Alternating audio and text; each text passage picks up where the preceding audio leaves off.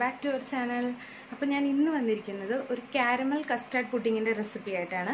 അപ്പോൾ നമ്മൾ റെസിപ്പിയിലേക്ക് പോകുന്നതിന് മുമ്പ് കുറച്ച് കാര്യങ്ങളൊന്ന് പറഞ്ഞോട്ടെ കേട്ടോ. ഞാൻ ഈ പുഡിങ് തയ്യാറാക്കിയിരിക്കുന്നത് മുട്ട ഉപയോഗിച്ചാണ്. നമുക്ക് മുട്ട ഉപയോഗിക്കാതെ വേറെ ഇൻഗ്രീഡിയൻസ് സബ്സ്റ്റിറ്റ്യൂട്ട് ആയിട്ട് ഉപയോഗിച്ചിട്ടും നമുക്കിത് ചെയ്യാം കേട്ടോ. അപ്പോൾ അതിന്റെ റെസിപ്പി ഞാൻ വേറൊരു ദിവസം പോസ്റ്റ് ചെയ്യാം. പിന്നെ നമ്മൾ ജെലാറ്റിൻ, ചൈന ഗ്രാസ് അതുപോലെ സെറ്റ് ചെയ്യാനായിട്ട് ഉപയോഗിക്കുന്ന ഒന്നും തന്നെ ഇതിൽ ഉപയോഗിക്കുന്നില്ല. വീട്ടിൽ ഉള്ള ഇൻഗ്രീഡിയൻസ് മാത്രമാണ് ഉപയോഗിക്കുന്നത്. പിന്നെ ഒരു സ്പെഷ്യൽ ആയിട്ടുള്ള ഒരു ഇൻഗ്രീഡിയൻറ്റ് യൂസ് ചെയ്യുന്നതെന്ന് പറഞ്ഞാൽ കസ്റ്റർഡ് ആണ്. അത് എപ്പോഴും നമ്മുടെ വീട്ടിൽ ഉണ്ടാവണമെന്നില്ല. അപ്പം അതിന് വേണ്ടിയിട്ട് ഞാൻ വാനിലയുടെ കസ്റ്റർഡ് പൗഡർ ആയിട്ടാണ് ഉപയോഗിക്കുന്നത്. നമുക്ക് ഇഷ്ടമുള്ള കസ്റ്റർഡ് പൗഡർ ഇതിന് വേണ്ടിയിട്ട് ഉപയോഗിക്കാം. അപ്പം നമുക്ക് റെസിപ്പിയിലേക്ക് പോവാം. അപ്പം നമുക്ക് അതിന് വേണ്ടിയിട്ട് ആദ്യം ഒരു പാൻ വയ്ക്കാം. പാൻ നന്നായിട്ടൊന്ന് ചൂടായി വരുമ്പോഴേക്കും നമുക്കതിലേക്ക് പഞ്ചസാര ചേർത്ത് കൊടുക്കാം. ആദ്യം നമുക്ക് ഷുഗർ ഒന്ന് നന്നായിട്ട് കാരമലൈസ് ചെയ്യണം. അതിന് വേണ്ടിയിട്ടാണ് ഒരു 1/4 കപ്പ് പഞ്ചസാര ചേർത്ത് കൊടുക്കുക കേട്ടോ. മുഴുവനായിട്ടുള്ള പഞ്ചസാര പൊടിച്ചതൊന്നുമല്ല. അപ്പം നമുക്ക് മീഡിയം ഫ്ലെയിമിൽ വെച്ചിട്ട് നന്നായിട്ടൊന്ന് കാരമലൈസ് ആക്കിയെടുക്കാം. ആദ്യം ഒന്ന് ഇളക്കി കൊടുക്കണ്ട. ഒരു 1-2 മിനിറ്റിനൊക്കെ ശേഷം കുറേശ്ശെ ഒന്ന് ഇളക്കി കൊടുത്താൽ മതിയാവും കേട്ടോ. നന്നായിട്ടൊന്ന് ഉരുകി വരാനായിട്ട് ചെറുതായിട്ട് തുടങ്ങിയിട്ടുണ്ട്. ആദ്യം ഒന്ന് ഇളക്കി കൊടുക്കണ്ട. ഒരു 1-2 മിനിറ്റിന് ശേഷം നമുക്ക് കുറേശ്ശെ ഒന്ന് മിക്സ് ചെയ്ത് കൊടുക്കാം കേട്ടോ. നന്നായിട്ടൊന്ന് ഉരുകി വരാനായിട്ട് തുടങ്ങിയിട്ടുണ്ട്. നല്ലൊരു ബ്രൗൺ നിറം ആവുന്നത് വരെ നമുക്ക് പഞ്ചസാര കാരമലൈസ് ചെയ്യണം കേട്ടോ. പക്ഷെ ഒരുപാട് അങ്ങ് കളർ മാറിപ്പോവാനും പാടില്ല. ഈ ഒരു കളറിൽ മതിയാവും. ഒരുപാട് കളർ മാറിപ്പോയി കഴിഞ്ഞാൽ ആ ഒരു ശരിക്കുള്ള ടേസ്റ്റും നമുക്ക് നഷ്ടപ്പെടും കേട്ടോ.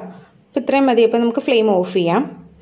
ഇതിന് വേണ്ടിയിട്ട് ഞാൻ പുഡിങ് സെറ്റ് ചെയ്യാനായിട്ട് ഉപയോഗിക്കുന്ന ഒരു കേക്ക് ടിന്നാണ്. അപ്പോൾ അതിൻ്റെ താഴത്ത് ഞാൻ ബട്ടർ പേപ്പർ വെച്ച് കൊടുത്തിട്ടുണ്ട്. അപ്പോൾ ചൂടോടുകൂടി തന്നെ നമ്മൾ കാരമലൈസ് ചെയ്ത പഞ്ചസാര ഇതിലേക്ക് ഒഴിച്ചിട്ട് ഈവനായിട്ട് എല്ലായിടത്തും സ്പ്രെഡ് ചെയ്ത് വെക്കാം.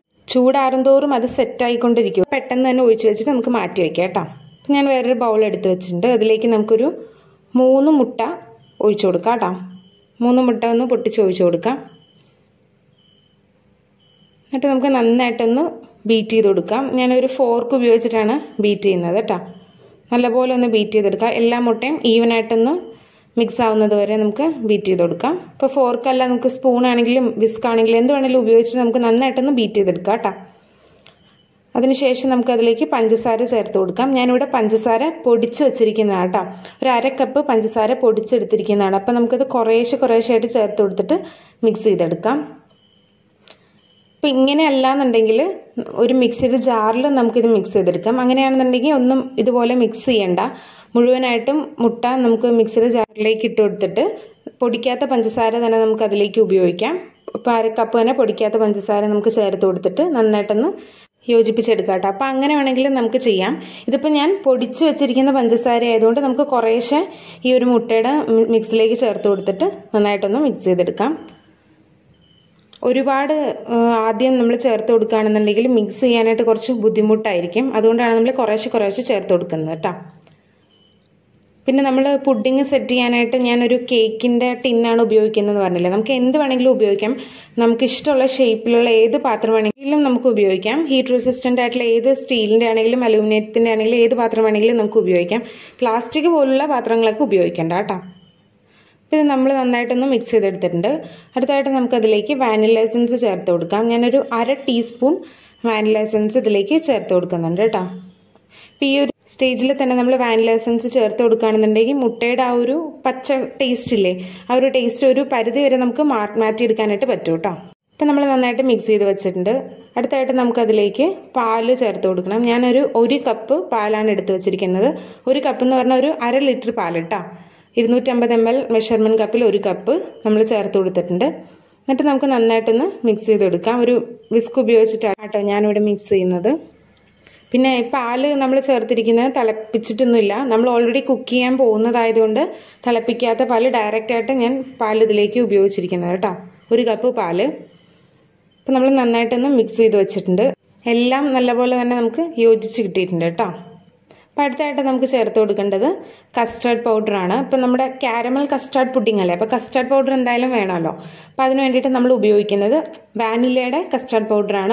ഒരു ടേബിൾ സ്പൂൺ കസ്റ്റർഡ് പൗഡർ നമുക്ക് ചേർത്ത് കൊടുക്കാം കേട്ടോ. ഇപ്പോൾ ഒരുപാട് ഫ്ലേവറിലുള്ള കസ്റ്റർഡ് പൗഡർ മാർക്കറ്റിൽ നമുക്ക് മേടിക്കാനായിട്ട് കിട്ടും. ഇപ്പോൾ സ്ട്രോബെറിയുടെ ആണ് ഇഷ്ടം എന്നുണ്ടെങ്കിൽ അങ്ങനെ മേടിക്കാം. നമുക്ക് ഇഷ്ടമുള്ള ഫ്ലേവർ നമുക്ക് ഇതിലേക്ക് വേണ്ടിയിട്ട് ഉപയോഗിക്കാം. ഞാനിവിടെ വാനിലയുടെ കസ്റ്റർഡ് പൗഡർ ആയിട്ടോ മേടിച്ചിരിക്കുന്നത്. അപ്പോൾ നമുക്ക് വാനിലയുടെ കസ്റ്റർഡ് പൗഡർ ഒരു ടേബിൾ സ്പൂൺ ഇതിലേക്ക് ഇട്ട് കൊടുക്കാം. എന്നിട്ട് നമുക്ക് നന്നായിട്ടൊന്ന് മിക്സ് ചെയ്തെടുക്കാം. ഇപ്പോൾ മുഴുവനായിട്ട് നമുക്ക് ഈ ഒരു മിക്സിലേക്ക് ഇങ്ങനെ ഇട്ട് കൊടുത്തിട്ട് മിക്സ് ചെയ്യാനായിട്ട് ബുദ്ധിമുട്ടാണെന്നുണ്ടെങ്കിൽ കുറച്ചൊരു പോർഷൻ ഈ പാലിൻ്റെ മിശ്രിതം നമ്മളൊരു പാത്രത്തിലേക്ക് മാറ്റിയിട്ട്, ഒരു ബൗളിലേക്ക് മാറ്റിയിട്ട് അതിലേക്ക് ഈ ഒരു ടേബിൾ സ്പൂൺ കസ്റ്റാർഡ് പൗഡർ ചേർത്തിട്ട് നന്നായിട്ട് മിക്സ് ചെയ്തെടുക്കുക. പിന്നീട് അത് നമുക്ക് ഇതിലേക്ക് ചേർത്ത് കൊടുത്തിട്ട് മിക്സ് ചെയ്യുകയാണെന്നുണ്ടെങ്കിൽ കുറച്ചും കൂടി എളുപ്പമായിരിക്കും കേട്ടോ. ഇതിപ്പോൾ ഒരുപാട് ക്വാണ്ടിറ്റി ഉള്ളതുകൊണ്ട് നമുക്ക് മിക്സ് ചെയ്യാനായിട്ട് കുറച്ചൊരു ബുദ്ധിമുട്ടായിരിക്കും. അങ്ങനെ വേണമെന്നുണ്ടെങ്കിൽ നമുക്ക് അങ്ങനെയും ചെയ്യാം. അപ്പം നമ്മൾ നന്നായിട്ട് മിക്സ് ചെയ്ത് വെച്ചിട്ടുണ്ട്. അപ്പോൾ ഇതാണ് നമ്മുടെ പുഡിങ്ങിൻ്റെ മിക്സ്. നമ്മുടെ പുഡിങ്ങിൻ്റെ മിക്സ് റെഡി ആയിട്ടുണ്ട്. അപ്പോൾ ഇത് നമ്മൾ നേരത്തെ കാരമലൈസ് ചെയ്തിട്ട് കേക്ക് ടിൻ വെച്ചിട്ടില്ലേ, അപ്പോൾ നമുക്ക് അതിലേക്ക് ഈ ഒരു മിക്സ് ഒഴിച്ചു കൊടുക്കാം കേട്ടോ.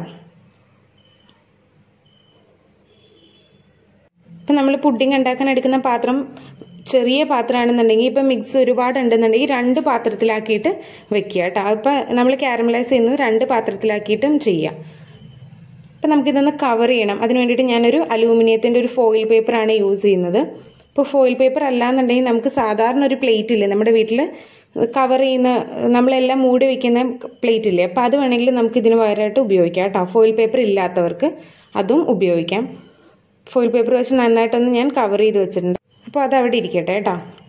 അപ്പോൾ അടുത്തായിട്ട് ഞാനൊരു പാനിലേക്ക് കുറച്ചധികം വെള്ളം ഒഴിച്ചു കൊടുക്കുന്നുണ്ട്. ഏകദേശം ഒരു പകുതിയോളം വെള്ളം നമ്മൾ ഒഴിച്ചു കൊടുക്കുന്നുണ്ട്. അതിനുശേഷം അതിൻ്റെ നടുക്കായിട്ട് ഒരു സ്റ്റീലിൻ്റെ റൗണ്ട് നമുക്ക് വെച്ച് കൊടുക്കാം. നമ്മൾ ഈ ഒരു പാത്രം അതിൻ്റെ മുകളിൽ വെക്കുമ്പോൾ അത് മൂവ് ചെയ്യാതിരിക്കാൻ വേണ്ടിയിട്ടാട്ടോ നമ്മൾ സ്റ്റീലിൻ്റെ റൗണ്ട് വയ്ക്കുന്നത്. അപ്പോൾ നമുക്ക് അതിൻ്റെ മുകളിലേക്ക് ഈ ഒരു ടിന്ന് വെച്ച് കൊടുക്കാം. അതിനുശേഷം ഒരു ലിഡ് വെച്ചിട്ട് നമുക്ക് നന്നായിട്ട് കവർ ചെയ്യാം. എന്നിട്ട് നമുക്ക് നന്നായിട്ടൊന്ന് കുക്ക് ചെയ്തെടുക്കണം. ഇതിന് വേണ്ടിയിട്ട് ഞാനൊരു 30 മിനിറ്റ് മീഡിയം ഫ്ലെയിമിൽ വെച്ചിട്ട് നന്നായിട്ട് കുക്ക് ചെയ്തെടുക്കാം. നമുക്ക് ഈ ഒരു മെത്തേഡിലും ചെയ്യാം. അല്ലാന്നുണ്ടെങ്കിൽ നമുക്ക് ഇഡ്ഡലി പാത്രത്തിൽ ഇതുപോലെ തന്നെ വെള്ളം ഒഴിച്ചിട്ട് ഒരു തട്ടുണ്ടാവുമല്ലോ നമുക്ക് ഇഡ്ഡലി പാത്രത്തിൻ്റെ കൂടെ കിട്ടുന്നത്, അപ്പോൾ അതിൻ്റെ മുകളിൽ വെച്ചിട്ട് സ്റ്റീം ചെയ്തെടുക്കാം. നമുക്ക് അങ്ങനെ വേണമെങ്കിലും ചെയ്യാം. ഇഷ്ടത്തിനനുസരിച്ച് ചെയ്യാം കേട്ടോ. നമുക്ക് ഏതാണോ കൺവീനിയൻറ്റ് അതിനനുസരിച്ചിട്ട് നമുക്ക് ചെയ്യാം. അപ്പോൾ നന്നായിട്ടൊന്ന് കുക്കാവട്ടെ കേട്ടോ. ഒരു 30 മിനിറ്റ് മീഡിയം ഫ്ലെയിമിൽ അങ്ങനെ ഇരിക്കട്ടെ. അപ്പോൾ 30 മിനിറ്റിന് ശേഷം ഞാൻ തുറന്ന് കാണിച്ചു തരാം കേട്ടോ. ഇപ്പോൾ 30 മിനിറ്റ് കഴിഞ്ഞിട്ടുണ്ട്. അപ്പോൾ നമുക്കിത് തുറന്ന് നോക്കാം. നമുക്ക് ഫ്ലെയിം ഓഫ് ചെയ്തിട്ട് ഇതൊരു പുറത്തേക്ക് നമുക്ക് എടുത്ത് നോക്കാം. ചെറുതായിട്ടൊന്ന് ചൂടാറിയിട്ടുണ്ട് കേട്ടോ. അപ്പോൾ നമുക്ക് ഈ ഒരു ഫോയിൽ പേപ്പർ മാറ്റി നോക്കാം. ഇപ്പോൾ കുക്കായോന്ന് അറിയാൻ വേണ്ടിയിട്ട് നമുക്കൊരു ടൂത്ത് പിക്കോ അല്ലാന്നുണ്ടെങ്കിൽ സ്പൂണിൻ്റെ ബാക്ക് സൈഡില്ലേ അത് വെച്ചിട്ട് നമുക്ക് ഒന്ന് കുത്തി നോക്കാം. അപ്പം നമ്മുടെ സ്പൂൺ ക്ലീൻ ആയിട്ട് വന്നിട്ടുണ്ട്. അപ്പോൾ അതിൻ്റെ അർത്ഥം നന്നായിട്ട് കുക്കായിട്ടുണ്ടെന്നാണ് കേട്ടോ. അപ്പം നന്നായിട്ടൊന്ന് ചൂടാറാൻ വേണ്ടിയിട്ട് നമുക്ക് ഒന്നും കൂടി വയ്ക്കാം. ഇത് കവർ ചെയ്തിട്ട് വയ്ക്കാം. അതിനുശേഷം നമുക്ക് ഒരു 2 മണിക്കൂർ ഇത് നന്നായിട്ട് തണുപ്പിച്ചെടുക്കണം. ഫ്രീസറിൽ തന്നെ വയ്ക്കുക, പുറത്തല്ല, ഫ്രീസറിൽ തന്നെ ഒരു 2 മണിക്കൂർ ഇത് വയ്ക്കട്ടെ കേട്ടോ. അപ്പം നമ്മൾ 2 മണിക്കൂർ ഫ്രീസറിൽ വെച്ചിട്ട് എടുത്ത പുഡിങ്ങിൻ്റെ ടിന്നാണ്. അപ്പം നമുക്കിത് തുറന്ന് നോക്കാം.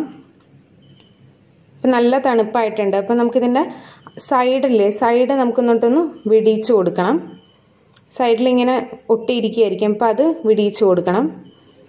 ഇതുപോലത്തെ കത്തിയോ അല്ലെങ്കിൽ പോയിന്റഡ് ആയിട്ടുള്ള എന്തെങ്കിലും ഒരു സാധനം ഉപയോഗിച്ചിട്ട് അറ്റം നന്നായിട്ട് വിടിയിച്ച് കൊടുക്കാം. അപ്പം അതിനുശേഷം നമുക്കൊരു പാത്രത്തിലേക്ക് അത് മാറ്റി കൊടുക്കാം കേട്ടോ.